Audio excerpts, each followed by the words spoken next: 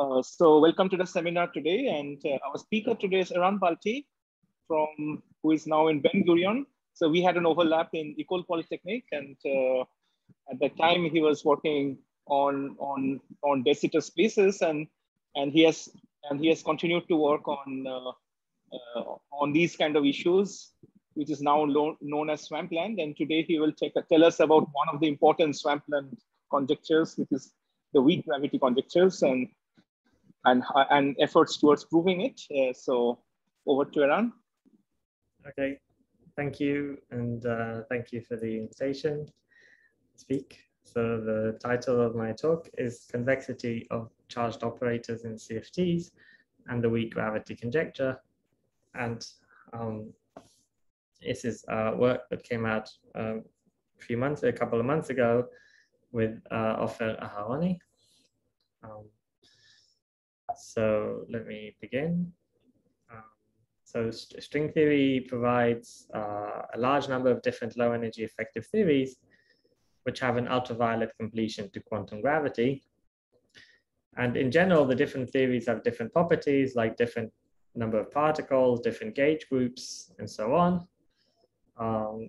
But there are some rare features which, as far as we can tell, seem to be common to all of them. So there seem to be some universal features of all the low energy effective theories that can come from string theory. And the swampland program is motivated by the existence of such apparently universal features with an aim to understand if they are always required by any theory which has a UV completion to quantum gravity. So in other words, we see these universal features in string theory and we ask, is it true that any effective theory that can be UV completed must have these features? And we try to understand that, and we try to see what those features are. And the swampland is then all the effective theories which violate these conditions, which don't have these features. So those theories are conjectured not to be able to complete a ball to quantum gravity, and therefore they lie in the swampland. So that's the idea. Perhaps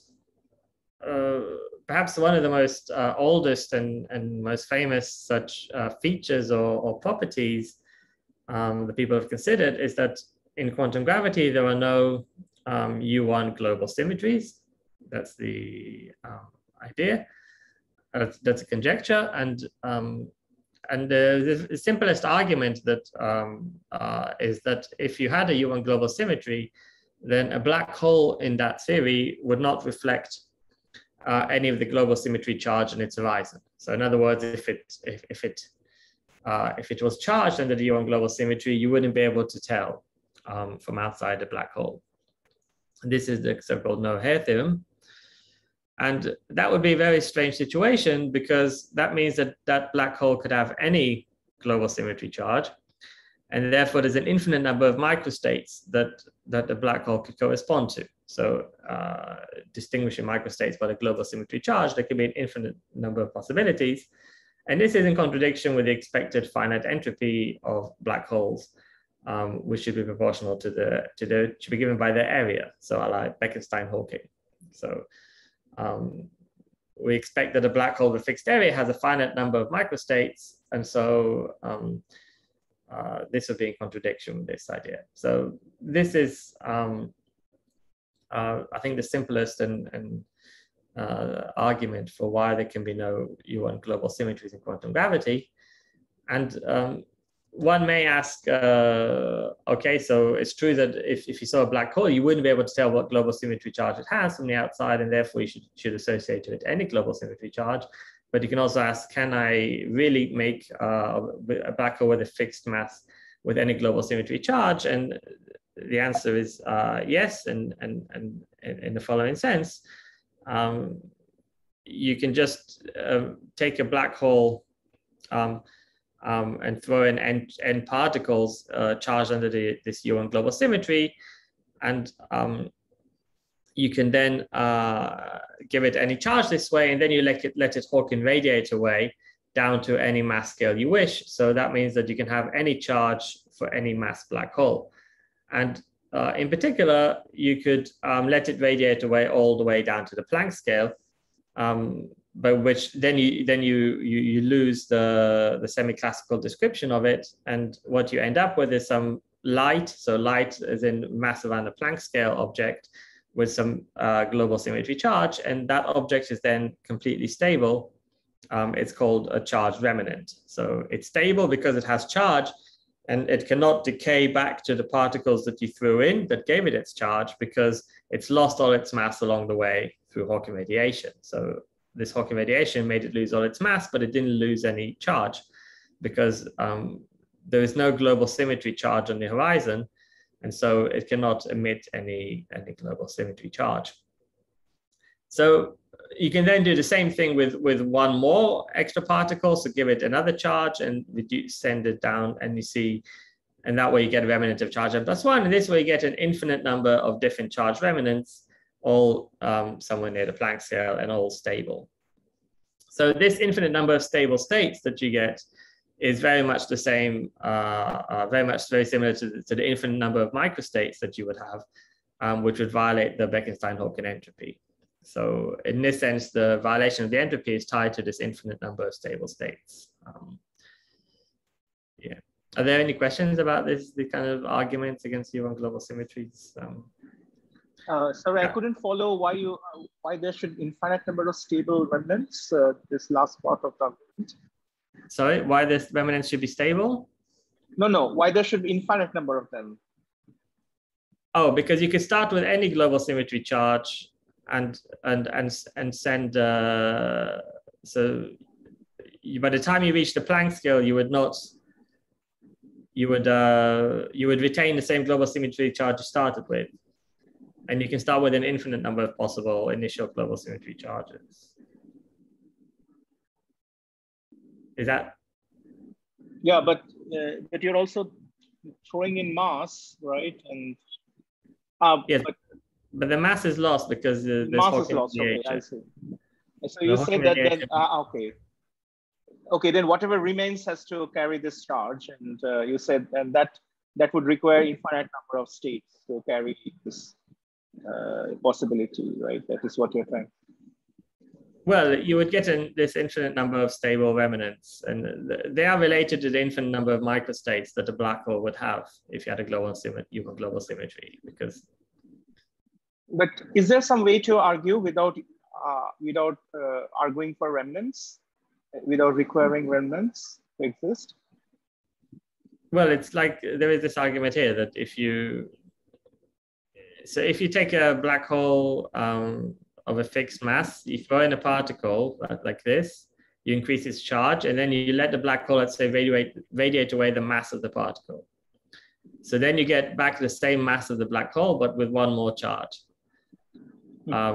That means that in that theory, for a black hole of a given mass, you actually have an infinite number of possible charges that it could have, because you could always throw in another particle, emit away the mass of that particle, and then the charge would go up by 1 again.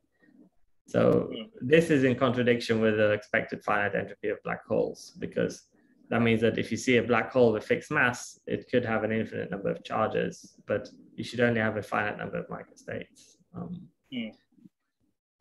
In the theory correspond to that black hole. Okay, thanks. And this is closely tied to this remnants, because instead of just emitting the mass of the particle you threw in, you could emit away the mass of all the particles you threw in, so that you go down to the Planck scale, and then you get this infinite number of stable remnants. Any more questions? Or okay. So now we can kind of rephrase this argument in a different way, which is kind of, it's not really rephrasing a slightly different statement, but it keeps the same spirit, and it will be more easy to work with.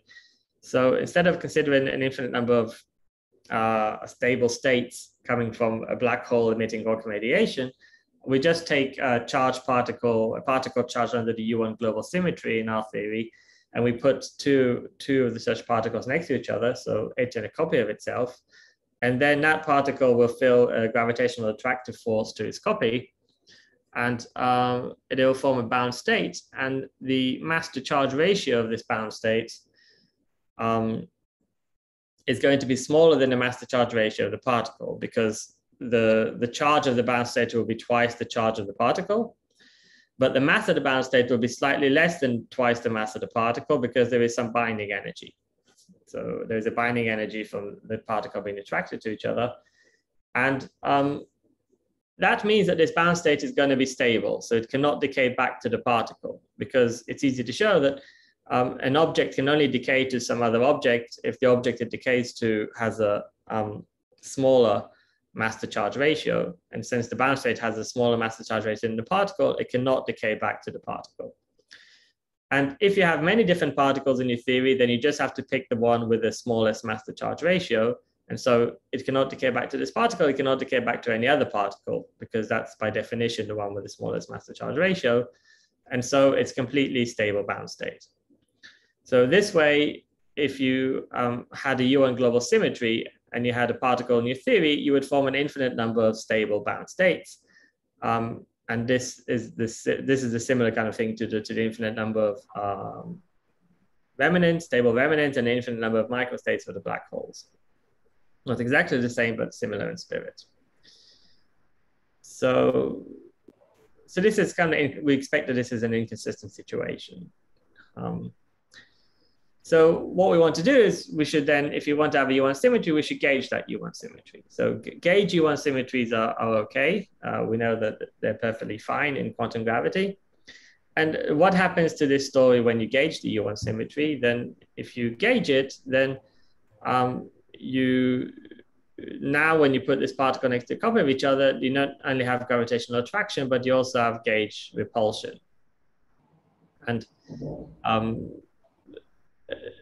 because they are charged, they're the same charge, it's the same particle. And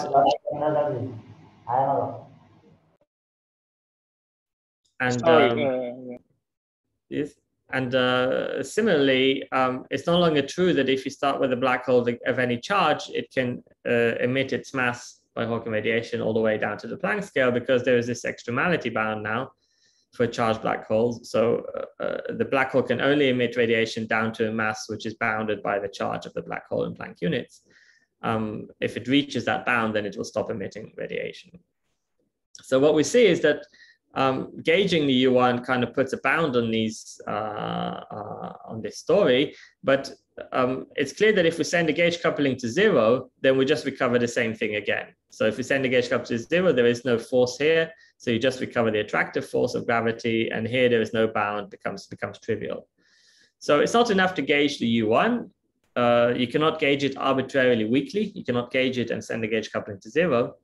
And so you have to gauge it sufficiently strongly to avoid these things. So that's like saying that if you have a gauge U1 and you send a gauge coupling to 0, you turn it into a global U1, because you lose the propagating degree of freedom, but you still retain the selection rule, which is an exact selection rule. So that's like a global U1. So you can't just gauge it arbitrarily weakly, you have to gauge it sufficiently strongly. So what does sufficiently strongly mean? Well, there's only one other thing to compare it to here, gravity. So you have to gauge the U1 sufficiently strongly with respect to gravity. So that's the idea. And what does sufficiently strongly mean? Well, it's quite clear in this sense here. You should gauge it so that this force, this repulsive force, should beat the attractive force due to gravity. And if that's the case for this particle, then that's also exactly the same condition, that this particle allows the charged black holes to emit charge by emitting this particle. And that way, you don't get these remnants, because the black holes can just discharge themselves. They can emit these particles and lose their charge this way. So that is the weak gravity conjecture. It proposes that we should gauge U1s sufficiently strongly so that we do not have stable black holes, or, as I showed, also stable bound states of this particle. It's motivated by avoiding these inconsistencies in the case of U1 global symmetry that I discussed, and we see that kind of directly. But it's not proven that that must be the case, that you cannot have these completely stable states in your theory. And so that, in that sense, is still a conjecture. So the conjecture is, as we said, that there should be a particle whose gauge repulsive force beats its gravitational attractive force. So this is where the name comes from. The weak gravity conjecture means that for this particle, gravity, which is the attractive force, is weaker than the gauge force. So gravity is the weakest force acting on this particle. The conjecture is that there should be at least one particle in your theory for which this is true, for which gravity is the weakest force acting on it. It need not be the case for all particles, but for one particle at least, gravity should be the weakest force. So are there any questions for this introduction to the weak gravity conjecture?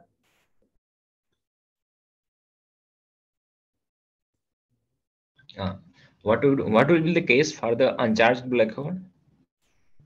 Sorry? What will be the case for the uncharged black hole? Weak gravity conjecture. Well, the uncharged black hole is not stable. It doesn't have any symmetry to guarantee its stability. So it can just emit, in principle, it could just emit all its mass away by Hawking radiation. So it's not a problem. The problem is that if you have charge states, that they are stable. Yeah. Okay. Thank you. Sure. So if you have some extremal black hole, then you would require that it doesn't decay, right? In this, if this is true. No, right? so, well, if this is true, then it will be able to decay. So this means that there is some particle in your theory which will allow the black hole to decay. So it's not stable. Are extremal black holes, do they saturate this bound? I mean, is that the point? Extremal black holes also saturate this band, but the band for black holes is the opposite. So mass is bigger than the charge. So a non-extremal black hole will have a mass bigger than charge, and what we require here is that the charge is bigger than the mass for the particle. Oh, it's wrong. Oh, okay. Yeah, so they're both saturated, but what the particle will let you do is it will let the black hole discharge itself, because remember what I said, this is generally true. If you have an object that can decay, it can only decay to something which has a smaller mass to charge ratio. So for a black hole to decay, you need a particle smaller than its mass to charge ratio. If you take the black hole to be an extremal black hole, that's mass is equal to charge. So the mass to charge ratio is 1. So that means you need a particle with a mass to charge ratio bigger than or equal to 1. And that's what the condition is here. Yeah, but again, this is, so shouldn't extremal black holes be somewhat stable things, at least if it has sufficient supersymmetry? I mean, because they have Hawking temperature 0, and you would expect that they are stable. So if you have n equals 2 supersymmetry and you take a BPS black hole, then it will be stable. It's actually marginally stable in the sense that in that case is the case when all of this is saturated. So M is exactly equal to this, exactly, because it's a BPS black hole. And the same thing would be true here for this particle. M would be exactly equal to it. And that means that you could, in some sense, BPS states, they don't feel a force, so you can just move this particle in a way as you wish. But n equals 2 there's states. A flat direction, I mean. There's a flat direction. There doesn't have to be. There can be. There doesn't have to be. It could be completely stable. It depends where you're sitting in the moduli space. If you're on a wall of marginal stability, then there's a flat direction. If you're away from it, it's completely stable. So n equals 2 supersymmetry is BPS states and n equals 2 supersymmetry are very special because they can be exactly stable. So that's exactly when this is exactly saturated. So the statement is more to do with if you don't have exact n equals 2 supersymmetry, if you don't have a BPS state, then which way are things breaking? So my basic question is as follows: for a general extremal black hole, then you shouldn't think of it as a, the microscopic description becomes a little bit harder to give if that can decay, right? I mean, if that can, just by charge and energy conservation, you can ask if it can decay or not. So, and this is required for it to decay by charge and energy conservation. So if this is violated, it cannot decay just by charge and energy conservation. But your basic argument as a whole doesn't consider extremal black holes. You simply are giving the argument away from extremality, and you're coming to this conclusion based on that you cannot have stable bound states. So. Well, no, you can have extremal black holes, and you can ask for them to be able to decay. And they can do that. They can emit particles if so there's a difference between an extremal black hole and a PPS state with supersymmetry. Nice. If you take an extremal black hole, it can still emit a particle and decay. Yeah. Okay, no, I just but how this is consistent with the fact that it's zero Hawking radiation, zero Hawking temperature, because so I mean just to yeah, so yeah, maybe. So you're asking about the mechanism. How does it emit it? What is the mechanism for discharging itself? I guess so. Yeah, I mean, if it is sufficiently large macro state with a lot of micro states, it should behave sort of like a pole, right? And if it can decay, it should. But maybe what you're trying to say is that the decay mechanisms are highly constrained, so it is not like a thermal, not like a usual kind of decay, like a Hawking evaporation process. There's two types of decay channels. You can do what's called the Schwinger pair production in the electric field of the black hole. So you just pair produce a particle, right. Particle, and they fall in. And there's also a thermal decay channel, but if it's extremal, there's no thermal decay channel. But yeah, I see it. Okay. So this is a Schwinger production mechanism that can that's allow one of them. There's two mechanisms which can happen. Yeah. Okay. Thanks. Yeah. But if there's no such particle, there is no possible decay just by charge and energy conservation. So you have a completely stable state. So that's what we try to avoid. So, okay, so now we can start to play a bit with this logic and look at different situations. So for example, you can ask, okay, so when you just had the gravity and gauge field, you wanted this particle to be repulsive, so it doesn't form a bound state. Now what happens if there's more forces acting on it? Well, the only force that can act between the particle and a copy of itself is a scalar force, scalar mediated force. And scalar forces always act attractively. And so we can ask what happens when there's scalar fields in the game and when there are massless scalar fields so that they can act as long range forces.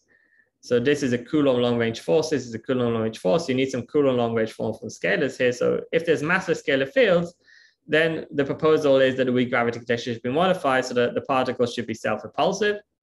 So that means that we should now rewrite it like this, where now the attractiveness of gravity is modified by also the attractiveness due to the coupling to scalar fields. So that's an example of how the weak gravity conjecture can be modified in different situations by keeping the same logic, but in different settings, different theories. So here's another example, which is the one that's relevant. Well, okay, so so I should say these arguments, they're a little bit hand wavy, but they're kind of leading, I think, the way towards justifying, trying to think what kind of ways to test this in string theory. And then, so after this was proposed, you can go and test it in string theory. And indeed, this is done. So here's an example of tests in string theory where these conjectures seem to be satisfied. So here's a plot of the spectrum of states this is in an F theory construction. And this is the charge of the states. And this is their mass. So all these dots have a mass bigger than the charge. That means they're self-repulsive. But there's also massless scalar fields in the game. That's this line here. And if you add the two attractive forces, gravity and the scalars, you get the blue line. And you see the red dots are self-repulsive particles. So that means the repulsive force beats the two attractive forces. So indeed, they satisfy the conjecture. And this is fairly typical of string theory. And there are no violations found to date of this so far. Though it's difficult to test it in non-supersymmetric settings just because it's difficult to construct non-supersymmetric backgrounds in string theory. So string theory seems to support, as far as we can tell, these ideas, but again, there's no proof. So now what we want to do is we want to do something similar. Instead of adding scalar fields, we want to look at a slightly different situation and take the same logic and see what it would mean there. So now what we want to do is think about what happens in anti-de Sitter space. So what do we do in anti de Sitter space? Well, in flat space, we had the conjecture was a statement about the long range repulsive forces, because you could take the particle and this partner infinite distance away from each other, and then the only forces that act on them are the long range Coulomb forces. Everything else just drops off. But in ADS space, you can't do that anymore, because ADS essentially acts like a box. So you can't separate a particle from its copy by an infinite distance. And so one may ask then, what is the natural statement to ask for in ADS space? It should not be some statement about the long range forces anymore.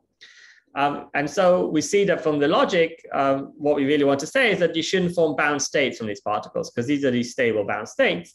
So not forming bound states is a statement that is saying that this particle and its copy have a positive binding energy, essentially, instead of a negative binding energy, a positive one. So that means they don't have a binding energy or negative binding energy. And this is what we call so we propose that this should be true, and we call this the positive binding conjecture. So for any weakly coupled gravitational theory with a U1 gauge field, there should exist at least one charged particle in the theory with a charge of order 1, which is something that seems to be true in string theory, but we will impose it, which has a non-negative self-binding energy. And that will ensure that you don't form these bound states. So in flat space, this statement is exactly the same as the particle being self-repulsive under long-range forces. Not exactly, but it's pretty much the same statement. But in ADS space, it's not the same, because to the binding energy, many things contribute, not just the long-range forces. So here, let me give an example in 5-dimensional anti de Sitter space, which shows the difference between this and the other formulation of the weak gravity conjecture. So we can consider this theory in 5-dimensional ADS space. It has a charged scalar field. Where this is its mass. And normally the weak gravity conjecture will be some statement about its charge and its mass. But we are proposing that instead one should demand positive binding energy. And actually to the binding energy, also these two terms contribute. This phi to the 4 and phi squared dmu phi. They have coefficients in front of them, A and B. And you can calculate the binding energy of this particle in ADS space. This was done already. And the binding energy receives contribution from photon exchange and from graviton exchange. These are similar to the ones we've been discussing already with the repulsive force and the attractive force. But they also receive contribution from these quartic terms. And you can calculate what they are. They're given as so. Here I've replaced the mass of the particle with this delta, which is the dimension of the, it's just related to the mass for now, but we'll see precisely what that means in a second. And so the positive binding conjecture demands for this theory that this total binding energy, which is the sum of these three things, should be positive. So it's different to the weak gravity conjecture in the sense that the old formulation would be something like the photon one should be bigger than the photon plus the graviton should be bigger than 0. Okay, so this is a positive repulsive, negative attractive, and photon should be stronger than gravity. So this whole thing should be positive.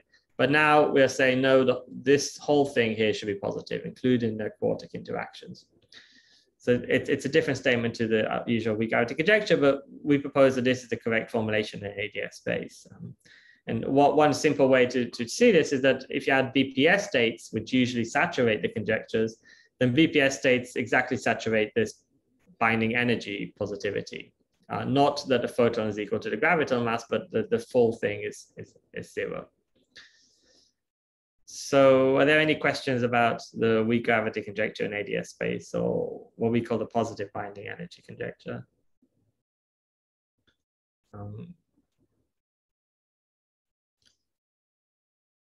Okay, so now since this is in ADS space, then there should be some CFT dual statement to it. So this is what we propose, that the binding energy must be positive. And you can ask, what is the dual CFT statement? Well, the dual CFT, oh, was there a question? Sorry. I think there's a question typed out. So question is, because of quartic term, I think the question is about whether, why is the quartic term necessary, or is it something that you can do? Is it important to put it in? Yeah, if it's there, then if it's not there, if it's 0, then you just return back to the other statement. You just get a contribution from these two, but generically it's there. Generically from the CFT arguments, yeah. Okay. Yeah.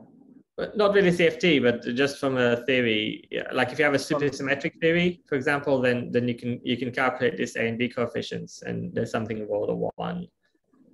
Was that the question? Why is the quartic term there, or yeah, what is okay? I think that. What is the so it doesn't have to be there, and then you would just get the same thing. I mean, the statement is just take your theory, and whatever theory you choose, and the claim is that in that theory, one consistency condition is that you should have a particle with a positive binding. You calculate the binding energy and it should be positive. If your theory doesn't have quartic terms, then fine, you just get these contributions here. So it doesn't have to be quartic terms. But if it does have quartic terms, then you see that it's different to the original weak gravity conjecture because they do contribute. Yeah, I'm just saying that from the point of view of CFT, if you have this non-trivial, the quartic terms are necessary to give you this multi-trace stuff, right? That some non-trivial so I think there was a discussion by Palti and all that this quartic terms have some lead to some kind of new 3-point functions at the boundary.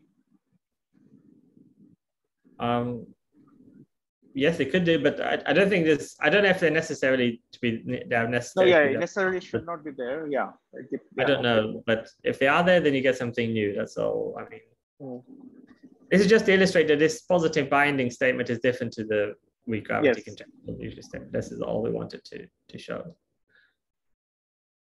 So then you can ask, what is the dual conformal field theory statement to this positive binding? And there is a nice, it has a very nice and neat dual CFT, which is that the anomalous dimension of the operator dual to the field should be positive of the operator phi squared. So maybe I should explain this a bit better. So in the ADS, there was some field phi, which was charged under U1 gauge symmetry. In the dual CFT, there'll be some operator, which I'll also call phi. And that operator will be charged under U1 global symmetry, which is the dual to the U1 gauge symmetry. And you have, you can look at an operator phi squared, which you can define to be the leading operator in the OPE of phi times phi. And you look at the dimension of that operator, and you take away twice the dimension of the operator phi. This is what I would call the anomalous dimension of phi squared. And this should be positive. This should be bigger than 0. That's the CFT dual statement for that theory that we had. And the reason is that the dimension of the operator is the energy of the state. And the phi squared is like the 2-particle state. So that's the particle and its copy. And phi is like the 1 particle. So if you had a particle and its copy, and if they attracted, then the 2-particle state would have an energy which is less than twice the 1-particle state. And if they repelled, the 2-particle energy state would have an energy which is bigger than twice the 1-particle state. And so since we want them to repel, to have a positive binding energy, that means we want this to be positive. So here phi is a single trace? Yeah, so in this case, phi is single trace operator, in this case, because phi would be just a fundamental field. And phi squared would typically be double trace if you have a large n. But we will formulate it more generally without necessarily talking about single multi-traces or anything like that. But if you had a large n theory, then phi would be, yeah, the single trace, and phi squared should be naturally the multi-trace, double trace. So what we're going to do now is we're going to rewrite this in terms of the charge of the operators. So since phi has charge Q under the gauge U1 in the ADS, this operator phi has charge Q under the global U1, and phi squared has charge 2Q. And so this would, the conjecture implies that if you look at the operator of charge 2Q, the dimension of the operator charge Q must be bigger than twice the dimension of the operator charge Q. That's the formulation. And this is essentially what we will propose should be true. So this is naturally the CFT dual to the what we call the positive binding conjecture in ADS. But now we make what's called what we call the while leap, if you like, and we say that this statement, this positivity statement here, it doesn't refer to any weakly curved gravitational dual, and so it can be formulated and tested for any CFT, and we propose that it's true for in fact any CFT, not just those that have some weakly curved gravitational dual. So you could say that every CFT defines a quantum theory of gravity. Only some of them define what you would call Einstein gravity duals, so weakly curved gravitational duals. Other ones define other kind of quantum theories of gravity, like higher spin gravity and things like that. We propose that since this conjecture is formulated in this general way, it can hold for any CFT, that it holds for any CFT. This is this wild leap. And as you say, one test of this, sorry? Is there any assumption of unitarity here? Are you not? We insist on a unitary CFT. Yeah, sorry. Yeah, okay. I'll say that in a second. It should be unitary CFT. Yeah. And one test is that this formulation has no problem handling gravity duals, which let's say have an infinite number of massless high spin fields, which is what we expect to be the type of kind of strongly curved gravitational duals to be like. So this is the wild leap, and we propose that this is true. But the thing is, we will then go and test it and see if it's really the case. So what we propose is the following conjecture. Consider any unitary CFT, and this is the abelian convex charge conjecture, with a U1 global symmetry, and denote by delta Q the dimension of the lowest dimension operator of charge Q. Then this must satisfy a convex-like constraint. The dimension of operator of charge N1Q0 plus N2Q0 is bigger than N1Q0 plus N2Q0 for any positive integers N1 and 2 for some Q0 of order 1. So Q0 is like the charge of the particle that we had before, and N1 and N2 just means that you could take, instead of just one particle on and its copy, which would just be N1 equals N2 equals 1. So then you would have 2Q here and 2 of delta Q. That's with the example we had before. You may take any number of particles on either side, and it should not form a bound state. So this is what we call the abelian convex charge conjecture. And we propose that this holds for every CFT, just because we're motivated by weakly curved CFTs, but we propose it holds for any CFT, unitary CFT. Are there any questions? No?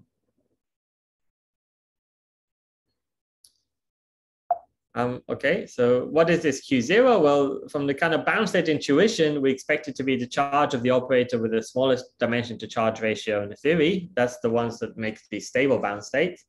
And it's clear that if we define it that way, the conjecture will automatically follow. So in other words, if Q0 is the charge such that delta Q0 over Q0 is the smallest one in the theory, then it's also going to be smaller than delta of NQ0 of NQ0, which then roughly gives back the conjecture, just multiplying this out. So the really non-trivial statement is that Q0 should be of order 1. So this is really capturing the positive binding energy, because if you had a particle which was self-attractive, then the charge 1 state would have the charge 2 state would have a smaller mass to charge ratio than the charge 1 state, and the charge 3 state would have yet smaller ones, because each time you add states, they have some binding energy which reduces the energy of the theory, but keeps the charge the same. So it reduces the mass to charge ratio. So this way you would form the operators with the smallest mass to charge ratio would be those, dimension to charge ratio would be those with very, very large charge, because you could just keep throwing states in. If you had a theory which satisfies the positive binding conjecture, you cannot do that. So then you could have some operator of order 1, which has the smallest dimension to charge ratio of the theory. And the opposite is not quite true, though. So convexity is a stronger statement than binding energy, basically because it includes operators that are dual to possibly to one particle states. But it's a subtlety that's not important to go into here. So before starting to test the conjecture, we can formulate it more generally, even for non-abelian symmetries. So the statement is this: consider any CFT with a continuous global symmetry group G. Consider simple factor G0 and G, and denote by delta R the dimension of the lowest dimension operator in some presentation R of G.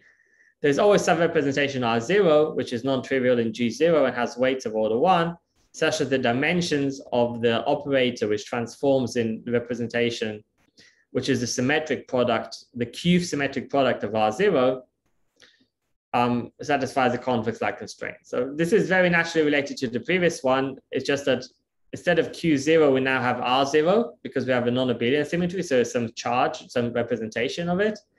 And instead of n times Q0, we have the symmetric product of this representation, the n symmetric product of the representation. So that's the natural non-abelian generalization of the conjecture. So are there any questions? And before we go on to test if this could be true in CFTs? Yeah, well, why do you need G0 to be a simple factor?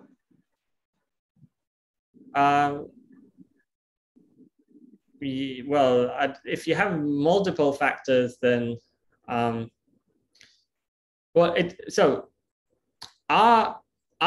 is non-trivial in G0, but it could also be non-trivial in other parts of G. So it's not saying that the representation is only charged under G0, but you need to have some symmetry in your theory. So you look at a simple factor. I mean, I think that's a natural statement. Yeah.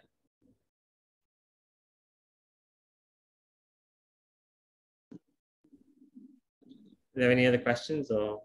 Yeah, but suppose if your group doesn't have a simple factor, then you cannot.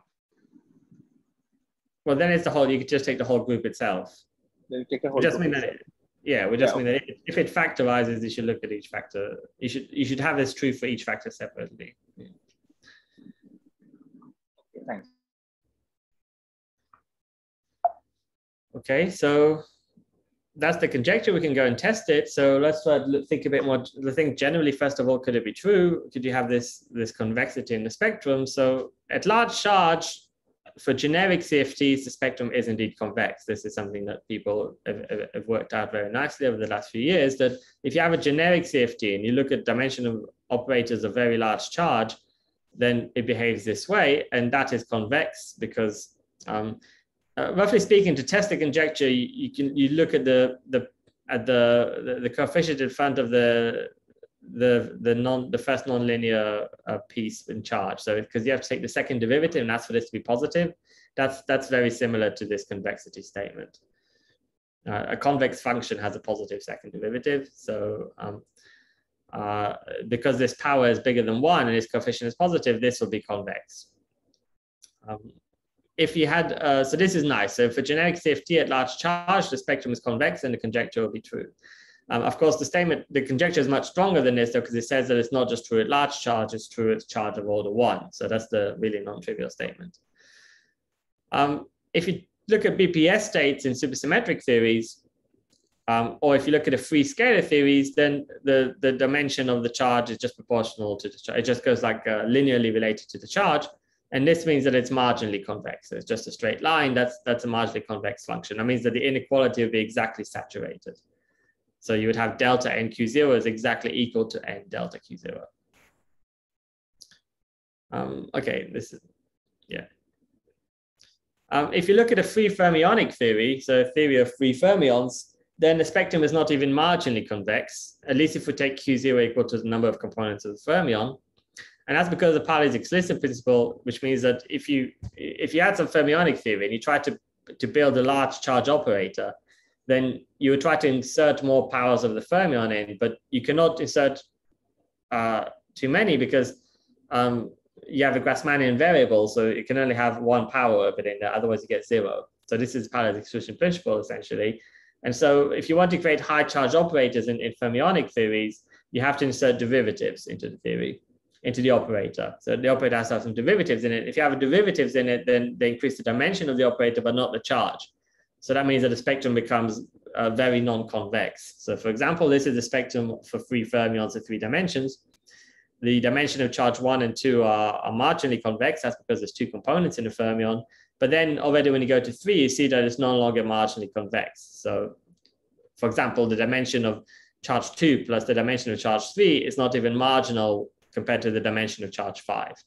So that means that the spectrum is convex, conjecture is true, not even marginally for free fermionic theory. And that means if you take any small perturbation of a free fermionic theory, so that means you take any perturbative theory, it will maintain convexity because it cannot change an order 1 convexity. It's a small parameter, small perturbation about the free theory. So that's true. So then any kind of perturbative theory where there's any perturbation parameter, it could also be large n or anything like that, which has fermionic theory will satisfy the conjecture. So that's nice. The only way out is if you have a very large number of fermions. So the only parameter which could compete, which could make this a convexity become parametric, Q0 parametrically large, so not of order 1, is the number of fermions in the theory. So because then you don't have to put derivatives into the operators. You can just put lots and lots of these fermions because there's many of them. You can put lots of them in and still have a non-vanishing operator. So that's nice. So if you have any fermionic theory with a few number of fermions, then the conjecture will be satisfied for sure. If it is not a perturbative theory, if it's a strongly coupled theory, then the conjecture will again be satisfied because of this large charge behavior, which kicks in when the charge is bigger than any small perturbative, any big parameter in your theory. Since the theory is strongly coupled, it has no big parameters, then the large charge kicks in at order 1, which means the theory is convex. So the only theories that are not could possibly not be convex are those with a large number of fermions. In 2 dimensions, there's a possible counterexample, which can make Q0 parametrically large. And so we restrict to CFTs in 3 or bigger dimensions. And this matches nicely the fact that if you look at a 2D CFT, it would be dual to 3D gravity.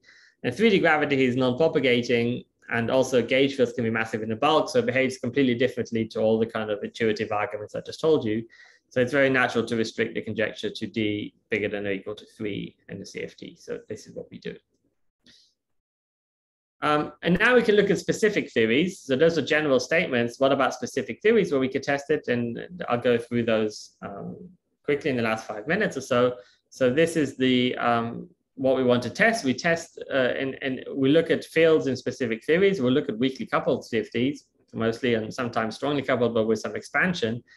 And what we do is we look at the dimension of something like phi to the n1 plus n2 minus the dimension of phi to the n1 plus dimension phi to the n2. This is what we want to be convex. So this must be positive. So this is what we want to test in your theories. And the simplest kind of theory we can consider is the Wilson-Fisher U1 theory in 4 minus epsilon dimension. And that's a CFT. It's not a vigorous test because it's not really a unitary CFT, but it's non-unitary in a slightly different way. So one may still test it in this theory. So this is the theory. It's just a scalar field with quartic interactions. It has a U1 global symmetry. There's a fixed point at lambda equals epsilon over 5. One can calculate this convexity parameter, the dimension of the operator phi to the n, and then calculate this convexity, and you find that it's positive, so it satisfies the conjecture. So it is indeed convex, and one can also show that it remains convex for any value of epsilon times n. So it remains value for any n. It's convex for any n, so this passes the conjecture. So this is positive, and therefore it's convex. One can look at the ON quartic model in 4 minus epsilon dimensions, and again, you find that this coefficient is positive, so the spectrum is convex. You can look at the U1 and ON sextic models in 3 minus epsilon dimensions. Again, one finds that the spectrum is convex, so it passes all those tests. So another thing you can do is, instead of looking at some epsilon expansion, you can look at large n expansion of a CFT and calculate convexity there. You need to calculate the enormous dimensions there. So you can look at the ON quartic model in 3 dimensions and do a large n expansion. And then you find that indeed the coefficient defined in the quartic term is positive. And so the spectrum is convex and satisfies the conjecture. You can also look at the ON quartic model in 5 dimensions or the ON cubic model in 6 minus epsilon dimensions. And there the coefficient is negative in front of the quartic terms. And that means the spectrum is not convex. So it violates the conjecture. But it's also true that precisely in those in those theories are non-unitary. So they're non-unitary theories. So that's okay because we restrict to unitary theories. So the conjecture passes all those tests. You can do more tests like times UN quartic model and format dimensions. And again, that's convex. Let's look at another qualitatively different thing. We can just look at gauge theories, like standard 4-dimensional gauge theories. We can look at things like Banks-Zaks fixed point of SUNC gauge theory with NF massless fermions and NS massless scalars. And the fixed point, if you have scalars, you need the fixed point to coincide also with the scalar quartic terms, fixed points, which have these quartic terms in the theory. And these are the couplings of them, H and F tilde. This theory has an SUNS global symmetry to do with the scalars. And you can look at operators charged under this global symmetry, which are like these mesons. This is phi star, not phi dagger, because that would be, phi dagger would be a flavor singlet. We want a flavor charged object. So you want two different flavors here on these scalars. And then you get something in the adjoint of the SUNS global symmetry, and you take the nth power of that. So you can calculate the convexity for this spectrum of states, and you calculate the dimension of the 2 meson operator, take away twice the dimension of the 1 meson operator, and you find that this goes like some positive number times H plus F, and that is positive because H plus F must be positive so that you don't have runaway behavior in this potential, and therefore the spectrum is convex. So that's also passes that test. Another test you can do is look at 3-dimensional gauge theories, which become flow to a fixed point in infrared. And with NF fermions, you can calculate the dimension. So those theories have a U1 topological global symmetry, and the operators charged under it are monopole operators. And at large NF, you can calculate the dimension of these operators, and they go like this. And this is what the calculation shows, and you can see that this is convex. So twice times 1 is less than 2, 1 plus 2 is less than 3, and so on. So indeed, in these theories, again, you find convexity. So this satisfies the conjecture. You can do similar computations for scalar theories with scalars instead of fermions in 3 dimensions. With and without quartic terms, these are CPN model and tricritical models, they're called. And again, the spectrum is convex. You can do it with fermions and cross-nova types couplings. Again, you find the spectrum is convex. You can add Chern-Simons terms to these theories and at level K, and you can show that adding Chern-Simons interactions just make the spectrum more convex. So in all the theories that we could look at, we always found a convex spectrum. That's not important. You can also look at strongly coupled theories like the O2 model in 3 dimensions. And again, you find that the spectrum is convex. So using various different kind of methods. And that's interesting because the O2 model in 3 dimensions also describes the superfluid transition of liquid helium. And some operators can even be measured experimentally. So it's interesting because one has convexity in a theory that you can even realize in the lab. So since convexity is related to the weak gravity conjecture, and that's what we try to argue, it's quite an interesting way to kind of connect weak gravity conjecture to something that you can actually make in experiments. So to summarize, propose that the natural formulation of the weak gravity conjecture is in terms of the binding energy of a particle. This leads to a CFT dual statement, which is that the spectrum of charged operators should be convex. Seems to hold in all the examples we tested so far, at least if we demand unitarity and vacuum stability, but one needs to keep testing it since it's just a conjecture. We don't know if it's true or not, but it seems to be true so far. There's an opportunity for proof because CFT is a well-defined framework. It's much more strictly defined than quantum gravity. So perhaps there's a way to prove that a spectrum of CFT must be convex in this way. And this would also prove the weak gravity conjecture or the positive binding conjecture in ADS. And I said there was some possible connection to experiments by looking at CFTs, which describe some experiment systems you can make in experiments. So that's the end of the talk. Thank you. Thanks a lot for this beautiful talk. Question time.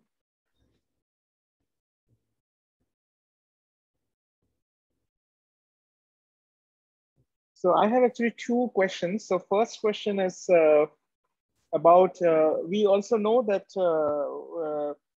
like ADS, the ADS can be dual to some RG flows, and you can have domain walls and stuff like that. And there's, in that case, some running of gamma. So do you have some statement about this, that it should remain positive for along the RG flow? Yeah, that's a good question. I do not know. Yeah, many people ask me this. I do not know what happens when you move away from CFT. So I don't have any. We only make statements about CFTs. So that would be pure ADS. Yeah.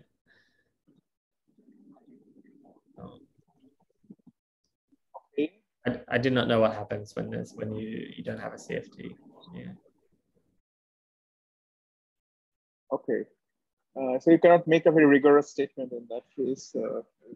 Yeah, it's difficult to even formulate it properly because you need to know the anomalous dimensions of operators and so on. So yeah, because it's operator mixing, and yeah, it's not the same operator anymore. So the other related question is, you also can have non-local operators, right? Like Wilson loops, and which will be charged under a global symmetry. So do you have something to say about those? Well, they would be charged under sort of higher form symmetries. So yeah, I don't know what the answer is. That's also an interesting question. I do not know what the natural statement is there. Yeah. No, just the Wilson loop. For example, if you have some kind of a field in the supersymmetric Wilson loop that also has some global charge. No, sorry, maybe that's what I'm saying is not correct. Yeah. So right, you should have only some higher form symmetries, this kind of surface operators and loops. Yeah, I do not know what the statement is there, but it's actually something we're thinking about a little bit, but I do not know. I don't have anything concrete to. Yeah. Because the higher form symmetries also can mediate long range forces, right? And, yeah, I do not know. I mean, yeah, it's related to the natural high dimensional versions of the weak gravity conjecture. So yeah. Right.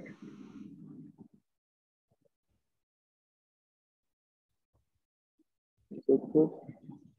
Okay, so so as far as the proof is concerned, so when you started, the first thing that you said about absence of global symmetry. So there is a Harlow-Oguri kind of proof which looks into various axioms and try to formalize it just from the. So you think that there could be a similar development that one can do a very formal proof of this in this context? I think it would be hard to prove the weak gravity conjecture on the gravity side. It'd be easier to prove the convexity on the CFT side, I think. So. I see. Yeah. So you think an extension for the extension of the Harlow-Oguri kind of argument on the gravity side is harder. I think so. I think it's hard to prove things on quantum gravity. Prove anything in quantum gravity is hard. But yeah. Yeah, it's some. But even in the context of ADS, it's very hard to kind of see some. Yeah, I do not know. I do not know what's easier. Yeah, I think it's less. It's more likely to come from the CFT side. Yeah, that's my guess. Yeah. Okay, so thanks for this nice talk, and we will upload the video on YouTube. Let me stop recording. Thanks for the